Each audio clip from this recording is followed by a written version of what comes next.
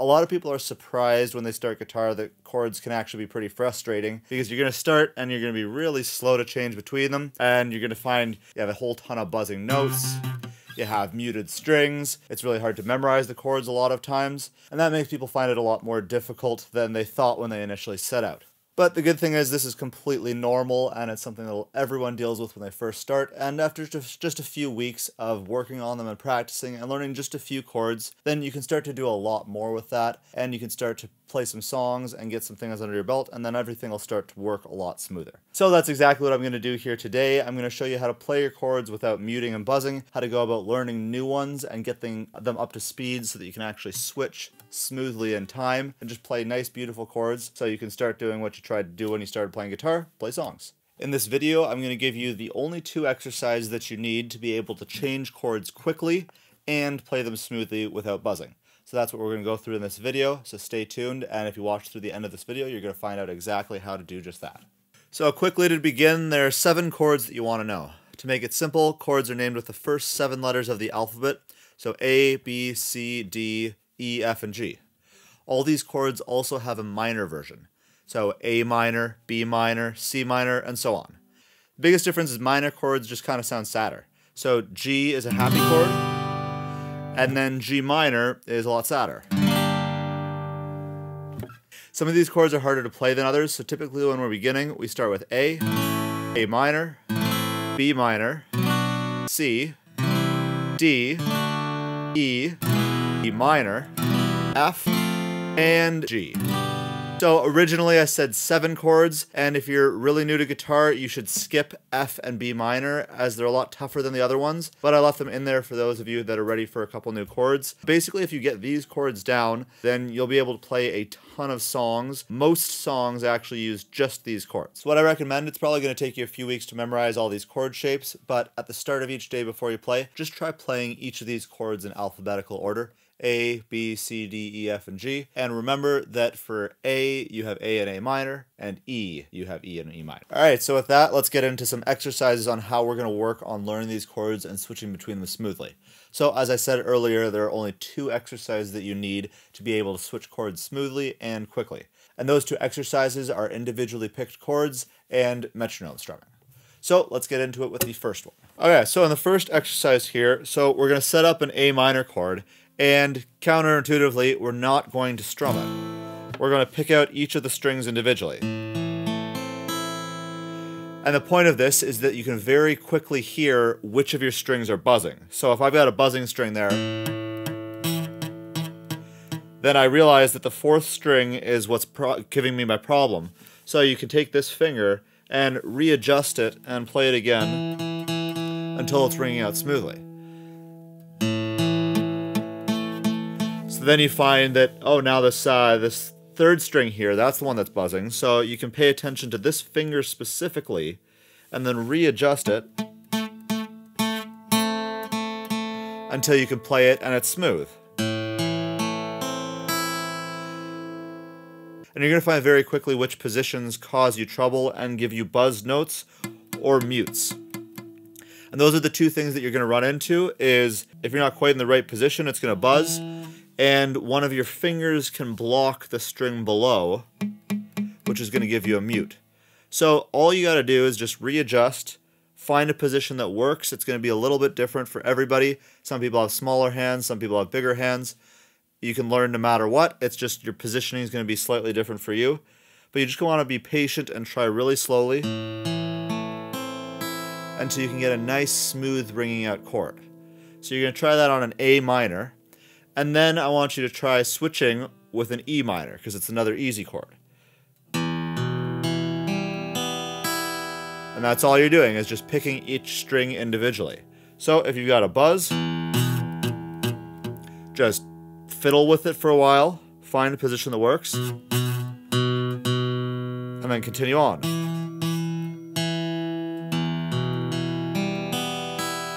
And your goal is to do something like this.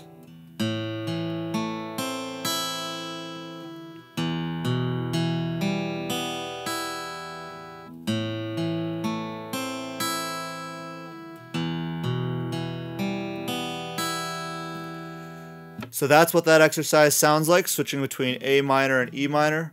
Do that for now, and you can do this with any chords. And the key here is just be patient, go slow, figure out how to get a nice smooth chord. We'll work on speeding them up later. For now, we want smooth bringing out chords. And that's all there is for this exercise. You can start with just A minor to E minor, but once you've done that for a few days, then try adding in different chords, C, G, D, all of them, and work on just these individually picked notes and trying to make these chords just ring out smoothly and nicely just on their own. And guys, just be aware here that if you are brand new to guitar, it is going to take you a few weeks before these are ringing out smoothly. They're just going to buzz at the beginning. Don't be too concerned. But over time, you'll get calluses on your fingers, which will make the hand pain go away, and your fingers won't hurt so much, and it'll just be easier to hit the strings in the right spot and get the right positioning. So you will get used to it. Be patient. This is going to take you a few weeks. It's not going to be perfect on the get-go, but don't worry, that doesn't matter. You don't need perfect chords to sound good, and that's what brings us into the next exercise. We interrupt this video to bring you a surprise giveaway by today's video sponsor, which is Berg. Guitar pedals are really cool, but each of these is going to cost $50 to $200 or more. If you want different sounds, you have to get multiple of them, link them all together, put them on a board, and then lug that all around. Berg solves this by putting it all in your phone, so you just need your single app to replace hundreds of different guitar pedals. A lot of acoustic players especially don't really realize how useful pedals can be. In every single performance I've ever released on YouTube, I've got different effects on my guitar to make it sound fuller, to make it sound more interesting, and make the sound more unique. So this is super simple. I've just got the audio interface plugged into the phone, and then the white cable goes to the guitar, black cable goes to the amp. And then on the app itself, I've just got my effects chain here. It's got a few basic amps, but the main points here that I've got are the delay and then a simple reverb. And that's about all that there is to this tone, but they have tons of different effects that you can add and play around with. With one app, you can replace a big pile of pedals that you'd have to buy and then hook up instead. So first you can hear what it sounds like with no effects, just plugged into the amp.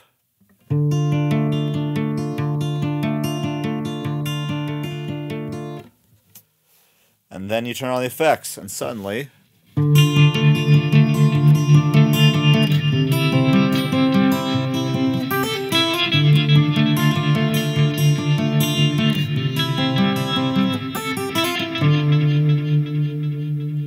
So you can see how easy it is to get really cool sounds on your guitar. It's a ton of fun to play around with, so try it out for free by clicking on the link in the description below this video. You can get it on your iPhone, your iPad, your Mac, and your PC. There is an Android app. It's still in development, so we're hoping to see a little bit better support for it in the near future. Oh yeah, and I mentioned a giveaway. I've got 5 lifetime pro licenses to their app to give away, and all you have to do to enter is, again, go to the link in the description below, follow the instructions, and download the app. That's it. And everyone who downloads the app is going to get 1 month free of their pro membership to try it out. Thank you to Berg for sponsoring this video. We love our sponsors here. They're what pays for these videos to bring them to you for free. So show them some love. Go check out the link in the description below this video. Download the app and try it out for free. You don't have to buy anything. And with doing that, you can enter to win. All right, back into the video. All right, so for the second exercise, first you're going to need to download a metronome app. So just on the Google or iPhone store, just search metronome and you'll find it. Or search metronome on Google, and they've actually got a built-in one that's pretty easy to use. So basically you're going to want to set that to a slow speed, around 40 to 60 probably to start. So I'll try starting with 50 here. And then all that's going to do is give you a nice even beat. And I'm not sure how well you can see that screen on camera here, but basically it's just that consistent click here. So you're going to pick a nice and slow speed. I'm going to pick about 60 here, but you may have to go faster or slower depending on how fast you can change chords. Any speed is fine with whatever you're comfortable with here. So then all you're going to do is pick 2 chords. I'm going to use A minor and E minor, same with the chords as before, and we're going to switch every 4 beats. So every 4 clicks of the metronome, you're going to switch between the chord. And the biggest goal here is to switch on time. It does not matter if your chords are ugly sounding, if they're not that clean. That doesn't matter. They'll get better with time, but we're focusing on changing on rhythm, and so that's far more important.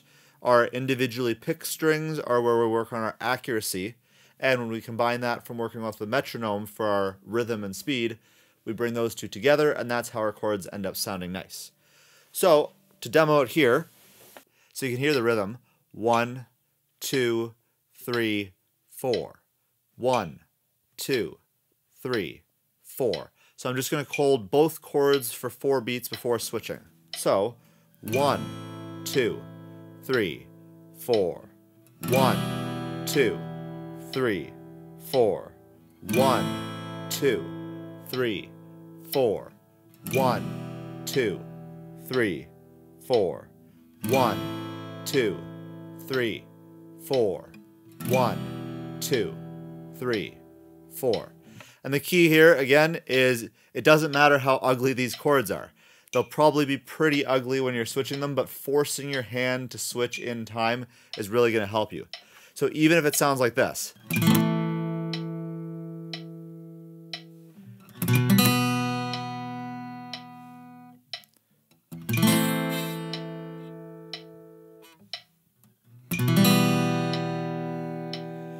So that's probably how it's going to sound the first few times you do this. That's totally fine.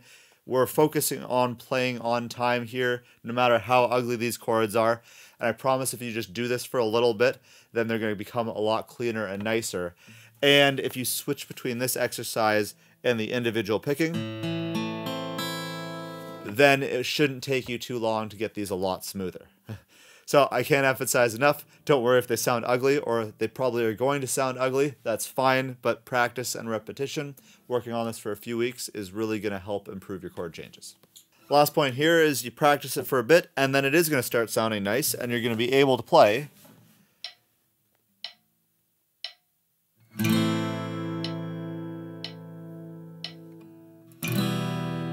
It's going to start sounding a lot smoother. When you can do that, you know it's time to bump up the speed of the metronome. So then you can add 10 to where it is, wherever you started. So I was at 60 here. Now I'm going to go to 70. And you can see maybe the 70 on my little app there. And you can hear how it's a little faster.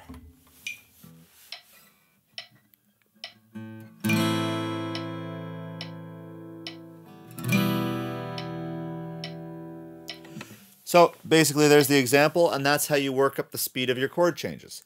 Work on it at a slow speed until it's comfortable, and then once it's pretty decent, don't worry if it's perfect, but once it's decent, increase your speed, and then you can gradually work up. Or you can also try this at a slow speed with some new chords, like say C to G, which is a tricky one. You might want to start even slower for that one. But this is a great way to work on different chords. Okay, so once you've done these exercises for a few days or a week and they start to become smoother and easier, I recommend starting off and trying a song with these chords. Songs are the best way to learn guitar because songs are fun, and that's probably why you started playing guitar in the first place, to play songs. So how I'd recommend structuring your practice is kind of play these exercises for 10 to 15 minutes and then try and work on a song for a little bit. And then come back the next day and work on it, and you'll gradually get better and use these exercises to learn the chords in the song. So say you're learning from my perfect Ed Sheeran tutorial that's got G, E minor, C, D. Well, you can do these exact same 2 exercises on those chords.